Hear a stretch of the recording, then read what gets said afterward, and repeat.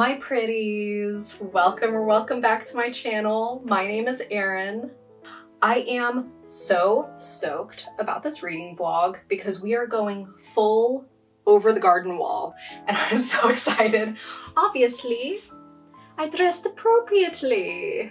In case you don't know, Over the Garden Wall is a cartoon series that was on Cartoon Network in 2014, but it's really blown up in the last few years. Thank God, it's so good.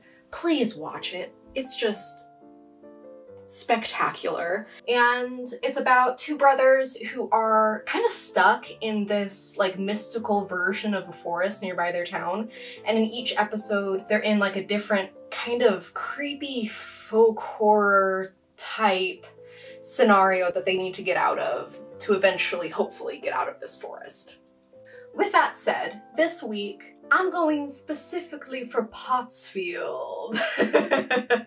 So if you haven't seen the show, it's an episode where they're in this rural farm town with some very dark harvest traditions involving wearing pumpkins. It's my favorite episode. So I have gathered some books that I think will be great Pottsfield-like reads.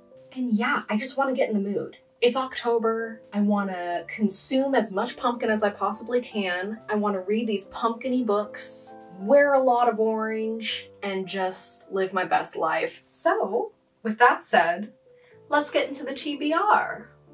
Welcome to TBR Shelf. So for this video, we have 2 novels and 2 graphic novels. I like to kind of balance spooky and cozy. Graphic novels are a great way to do that. I think I'm going to start with Harvest Home by Thomas Tryon. This is about a family of 3, father, mother, and daughter, who move out of New York City because the daughter has severe asthma and the air quality in New York is really bad. So they move out to the country, to this really rural town where I think time has kind of stood still and they have a lot of troubling harvest traditions that the family eventually gets in on once they sort of make friends with the townspeople. So I think it's a pretty classic, one of the earliest folk horror novels, and I'm really excited about it. The other novel I have here is Dark Harvest. I mean, we have a pumpkin head on the freaking cover. Perfect. It's just a nice little horror paperback and the cover's so sick. This one, also small rural town, right? Again, we're going for Pottsfield. And in this one, the harvest tradition has to do with the teenage boys of the town hunting the October boy, who is this pumpkin head jack-o'-lantern guy. He fights back. So I think it's kind of just like every Halloween night, the October boy and the boys of the town brawl. I don't really know why, but I assume we'll find out. The cover is definitely giving Pottsfield, so again, I'm hopeful. And the graphic novel-wise, we've got Garlic and the Vampire and Garlic and the Witch by Bree Paulsen. This one, it seems to be more akin to the other episodes of Over the Garden Wall than Pottsfield specifically, but you know, all these little guys, they're humanoid vegetable fruit head people, and it's all like mystical forest slash farming. It seems to have both of those settings, and it's spooky, and I think it'll fit the vibe. And I just love middle grade graphic novels, and I thought that this lineup needed some levity. That's what we're reading. Let's start.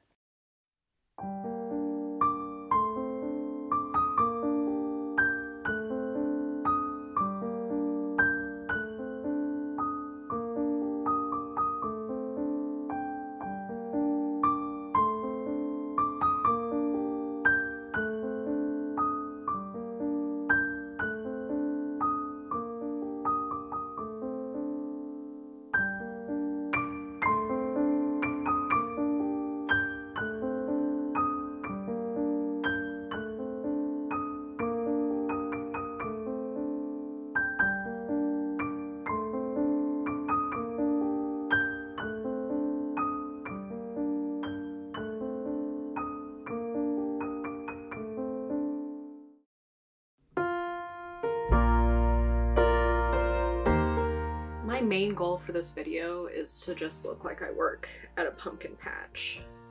I am about halfway through Harvest Home by Thomas Tryon, and yes, the cover of this is ass. This book was written in the early 70s, so I'll put up some like really sick old like horror paperback covers of this that are much cooler. So anyway, I'm struggling. I am struggling. I'm determined and I'm struggling. But let's get into a quick synopsis. So this is about a family of 3, father, mother, daughter, who moved to a small Connecticut town. So they finally find this beautiful old house in this rural town that seems to be like untouched by time. Like it takes place in the early 70s, but there are still like horses and buggies. It's very stuck in the past, and that's how the citizens want to be. I am 200 pages in. Very little has happened. We're getting a lot of descriptions of nature. So much town gossip. We are on a slow mosey through this story, just a nice calm walk through this horror novel. Don't get me wrong, the creepy parts are creepy. I'm really loving the horror aspects. It's very, very Pottsfield. Very folk horror. It's corn instead of pumpkins, but it is. I wouldn't be surprised if they read this book before writing the Pottsfield episode. Like, it is the vibe that I'm going for. And the creepy parts are very creepy. It's just that they're just delicately sprinkled. Every 50 pages of this book so far. We got some creepy vibes. It's very autumnal folk horror, which is great. The struggles though. First of all, Mr. Tryon is obsessed with his own writing. Obsessed with his own writing. He will just take a full paragraph to explain something in like the most clunky, obsessed with myself, head up own ass prose that have made me almost give up multiple times. It's not just that it's kind of old. The 70s weren't that long ago. It's not just that. This man is just obsessed with hearing his own typewriter. It is a struggle. And as I've said, it's slow as hell. So little happens in the first half of this book. So little happens. It's just Ned, the father of the family, going around painting and having some town gossip. Like 3 creepy things have happened, and I'm 200 pages in. And each of those creepy things lasts about a page. You know, we are just moseying through this little tale at Mr. Tryon's slow-ass pace. Keeping both of those things in mind, I'm gonna tell ya, if you don't have an Olympic attention span, nah, don't do it to yourself. If you don't have a lot of passion for like the history of American horror novels, and if you don't have the sickest attention span of all time, if you don't have a Martin Scorsese movie attention span, don't put yourself through it. You know what I mean? There are some cool parts, but I wish I was a different person who would put down this book, but I'm not. I'm me, so I'm gonna finish it. The last huge struggle I want to mention, this mother, the main character, the narrator of this book. Whoo, boy howdy. This man is very like, all the men want to be me, all the women want to be with me, but I'm just a little guy. Like very, yeah, I'm really talented and everyone's obsessed with me, but I don't really get it. I'm just okay. It's driving me insane. It's driving me nuts. He backhand compliments himself constantly. Like he's telling us that he's the best dad, the best husband in the whole world, and that all of the other townswomen have very booby boobs that bounce boobily and that he can't look away from. But he's the best husband ever. He's just really, really hot, you know? And it's He's so vain and so incapable of admitting it. It's driving me up the wall. It's making me go crazy. I wanted to light this book on fire yesterday. It's a library book. I love the library. I wouldn't do that to the library, but I was so mad. I got to my breaking point. For like 100 pages, I was like, yeah, I can do this. You know, it's going slow, but you know, it's just an old book. Like, I can do it. I'm having a good time. It's fine. Yeah, the prose are getting a bit much, but I can do it. I trust this man. And then yesterday, I just broke. But then I remembered that one of my favorite authors, Grady Hendrix, wrote a review of this that I had read like 2 years ago, and that's what put it on my radar in the first place. And so I was like, okay, I trust Grady. I trust that man. So I went and found the review and I reread it, and it made me determined to finish it, and it's making me enjoy it more. Here's why. First of all, Grady Hendrix explained that this is kind of like a forgotten pillar of a resurgence in American horror that started happening in the late 60s and the early 70s. He said that Tryon's 2 horror novels, Harvest Home and The Other, it's called The Other, are up there with The Exorcist and Rosemary's Baby. At least they were when they came out. Like, those books together brought this big resurgence in horror novels at that time. But we only remember The Exorcist and Rosemary's Baby and not these. And the article was kind of like wondering why we as a country just like forgot these books. But at the time they had the same success as those other 2 huge books that we all still remember. So that really interested me. I just love horror a lot, and it made me want to understand what's going on, understand why this has the significance it has, at least in the eyes of Grady Hendrix, whom I trust. And then he also voiced and validated a lot of the struggles that I just brought up. He talked about Tryon being obsessed with his own writing. He talked about Ned being so up his own ass, but like so about it. But he said that as long as someone is willing to push through the first chunk, that those things that I'm struggling with will make the horror more horrifying. Hopefully that's true. It really gave me permission to hate Ned. Before that, I was like, does Thomas Tryon think that I'm gonna think this is the hottest man ever and that he's so cool and talented and awesome, but like really, really modest? Because I do not think that. This man sucks. But reading that review like kind of gave me permission to just be like, no, he sucks and that's okay. Like, I don't have to like a main character if it's part of the story. So I'm hoping that it is part of the story and that it'll pay off in a big way. Anyway, now that ranting is over, I am... What? Oh my goodness. Do you want to come up here say hi? I have very, very talkative cats. Are you okay? I'm gonna go hang out with my cats and read more, and then when my partner gets home from work, we're gonna do some spooky shopping because we're doing like Halloween stockings this year. So I need to pick up some stuff for my mother-in-law, whose name I drew.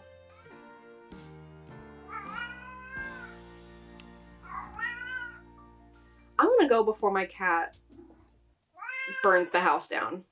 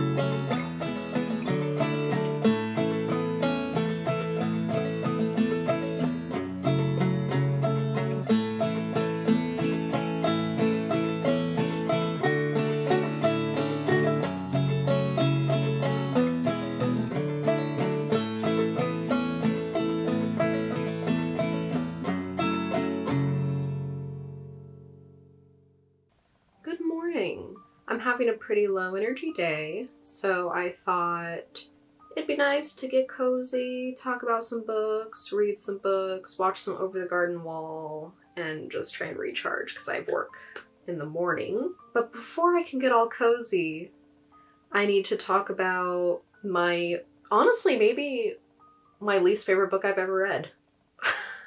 I can't emphasize enough how much I detest this book. I despise it wholeheartedly. I'm angry that I read it. I'm angry that I forced myself to keep reading it. I'm angry in general. I'm just really mad. So I'm trying to be cozy. I have, Emily got me this weighted dinosaur named Moss Cap. So I got my cozy on. I don't want to spend too much time on this book, but I want to obliterate it really quick and then move on with my life and hopefully never think about it again. By the way, I don't generally want to be really negative, but this book deserves it. So I'm just gonna break it down really quick and then move on with my life, hopefully. Leave it in the past, never think about it again, because it doesn't deserve it. So, Harvest Home. To recap just some of the things that generally don't work about this book on like a technical level, and then we can move into why it is so philosophically troubling. The prose, insufferable throughout. The pacing is absolutely abysmal, and I usually like a slow burn. I'm all for a slow burn, but when the prose are this opaque and the characters are this either two-dimensional or just insufferable, and there's really nothing to chew on at all, then you're really just like, hey, why are you wasting my time?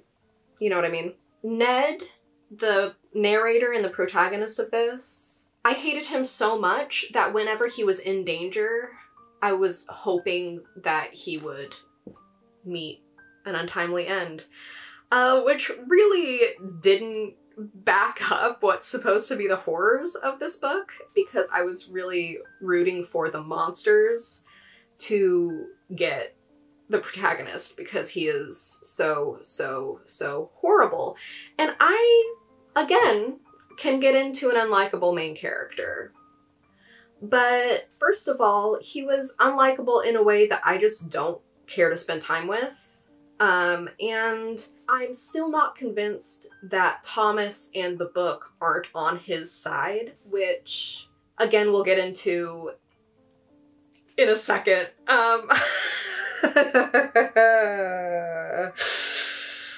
So there were a few things that I did find horrifying in this book, but they were not the main horror of this book. They only lasted like a paragraph to a page long, and they're really just there to support the overall horror monsters of this book, which is so ridiculous that it really just took away from everything. So, to get into the meat of this, what I'm talking about, the horrors of this book are three things: women having power, sexual liberation, and Mother Nature / like nature worship. I have never read such a misogynistic book in a book that is so terrified of women and girls having any semblance of power. Someone on Goodreads named Sharon put it best when they said, "A book that answers the question, what if Stephen King was an incel?" Thank you, Sharon. This book is terrified of women. Terrified of women having power. So the big reveal horror here is not people getting murdered, not people being mutilated. It's that the women are running the town and doing these horrible things because this is what happens when women have power, right? When women have power, they castrate men. They take down the powerful men who threaten them.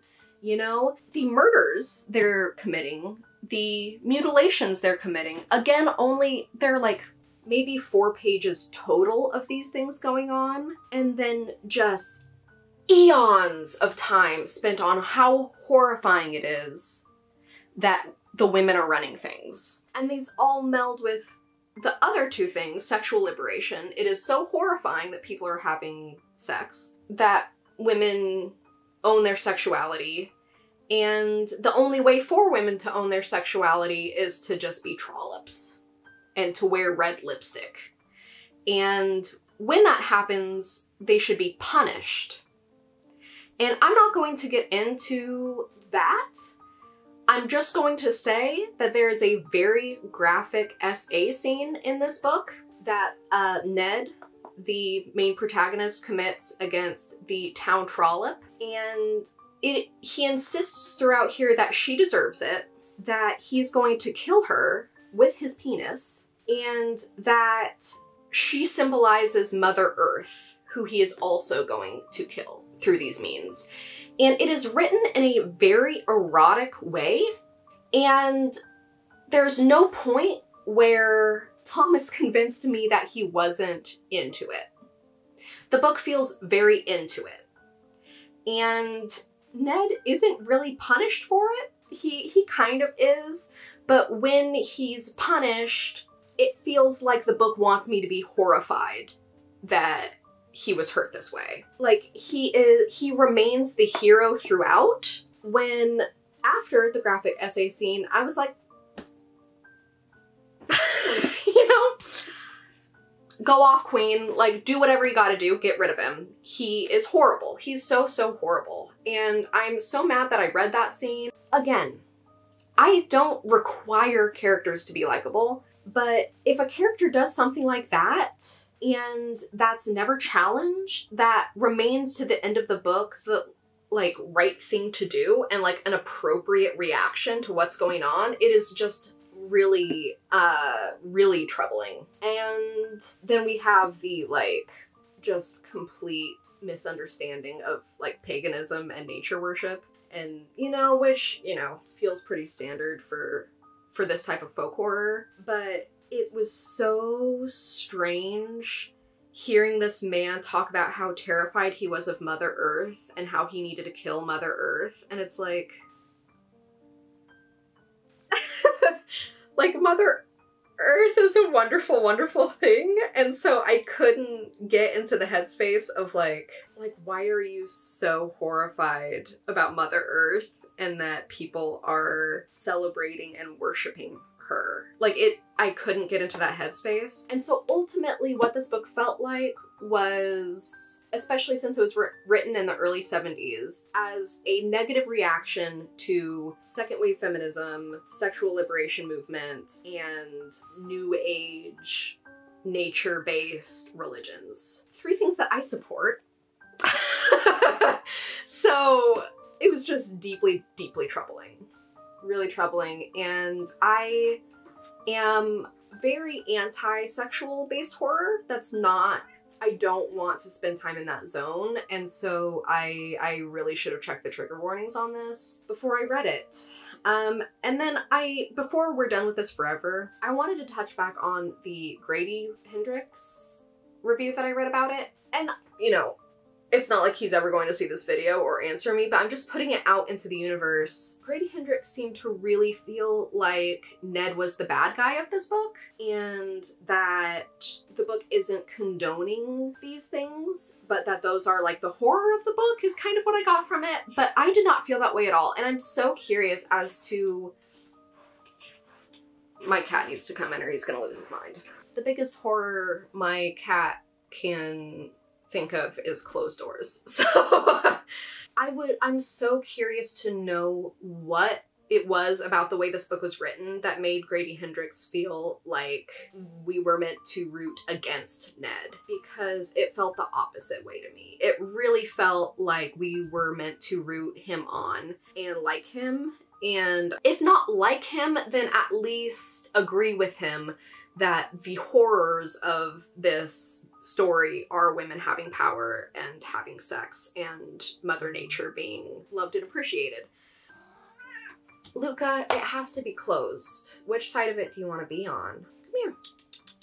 Hi, stinky boy. If any of you have read this book and you feel like it's critiquing a fear of these things rather than perpetuating a fear of these things, please, I would love to talk about it. I'm so curious as to what about the way this book was written makes you feel that way. From a non-judgmental place, I promise. I just really want to understand that take on it, because to me it really felt like an attack on women. Honestly. So yeah, I never want to think about this book ever again. If you're curious about more specifics about what happens, feel free to read the 1-star reviews on Goodreads. There are a lot of really good reviews on there that really break down the specifics, especially of that scene that I don't want to go into detail in, because there are some aspects of that scene and the specifics of how it was written that really illustrates the problems with this book. But I don't want to make this video about that, and I really never want to think about it again. So if you're curious, by all means. But now I'm going to return that book to the library and hopefully, after I finish editing this video, never think about it ever again. Moving on. I'm only 16 pages into Dark Harvest, and unfortunately, my troubles with the last book are kind of bleeding into this one. So I think I'm gonna pause on it and today read the graphic novels and kind of get into a cozy space, watch some Over the Garden Wall, and just try to like cleanse the palette a little bit. And then probably, this is only 150 like really short quick pages, so I might read this over my next 2 work days and then come back with a wrap up of it in the outro. It's a cloudy, foggy day. I've had a lot of really busy days in a row, so I'm feeling kind of low energy, so I just want to get really cozy and just have a nice autumnal time with some new media that doesn't make me feel like shit. But before I go, we did Hallow-stockings this year, and so I thought I'd show you a few of the things I got in mine. My fiance Emily pulled my name. Yeah, I just want to show you a few cool things that she got me. I thought that would be fun. She got me this cozy blanket that has like a haunted house scene on it, but it's black, purple, and pink, which goes perfectly with our other room, which is all, it's like the opposite of this room. It's all pastels and like, it's very bubblegum. So this goes perfectly in there. She got me A Witch's Guide to Fake Dating a Demon by Sarah Hawley. I started reading this last night because I was like, I just need to be in a different headspace. I need the opposite of what I just read. And I'm really enjoying it so far. A Witch and a Demon Fake Dating. Excellent. Exactly what I need right now. And then she got me these fuzzy socks with a cat that looks like our Sparrow Boy, with a witch hat. Very cute. She got me my favorite candle. It's Cozy Nights from Target. It's what's burning over there right now and it's almost out, so she got me a new big one. I love this candle so much. I'm so excited. She crocheted me a leaf, and she also recently crocheted me this little frog. There we go. And this cute little mushroom. And now I have this cute little leaf, so I just have a shelf of these cute cozy things that Emily has crocheted for me, and I love it. Some candy, of course, some spooky nail polishes, and then this pumpkin-y jack-o'-lantern mug, which is also perfect for this vlog. It was so fun. It's the first year that we've done that. We're really Halloween people, and it was just so much fun. So hopefully we do that every year now. But anyway, I am going to go cuddle with some cats, and read some cute graphic novels.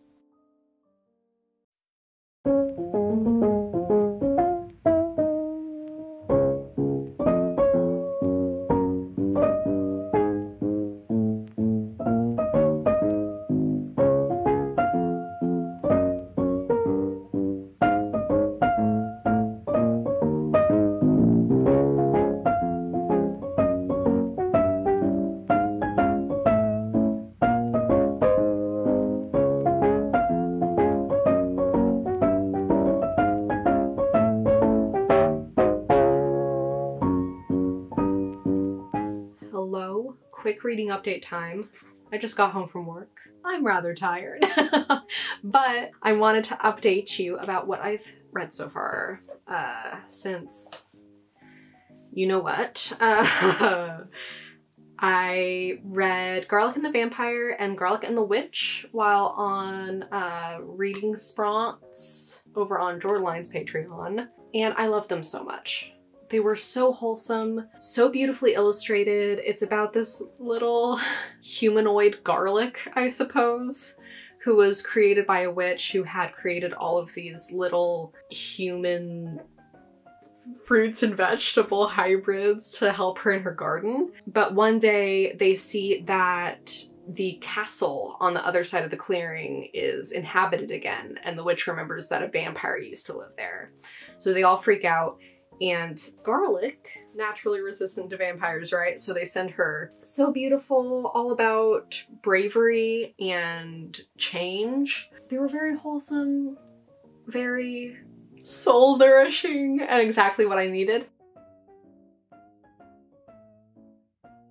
And then I also started and am a little over halfway through Dark Harvest by Norman Partridge. This isn't going the best, and I don't think it's the book's fault. This book is about a small town where every Halloween, all of the 16-year-old boys who've been locked up in their rooms, not fed, not watered for 5 days, they're let out to hunt down the October boy, who is like a scarecrow with a pumpkin head who has come to life and is fighting them back. It's very, very action heavy. I wouldn't say gory, but a lot of killing. Just not really overly descriptive about it. The vibes are pretty good. You know, it feels very October. It kind of feels like if Ray Bradbury's like October-y books had a more violent premise.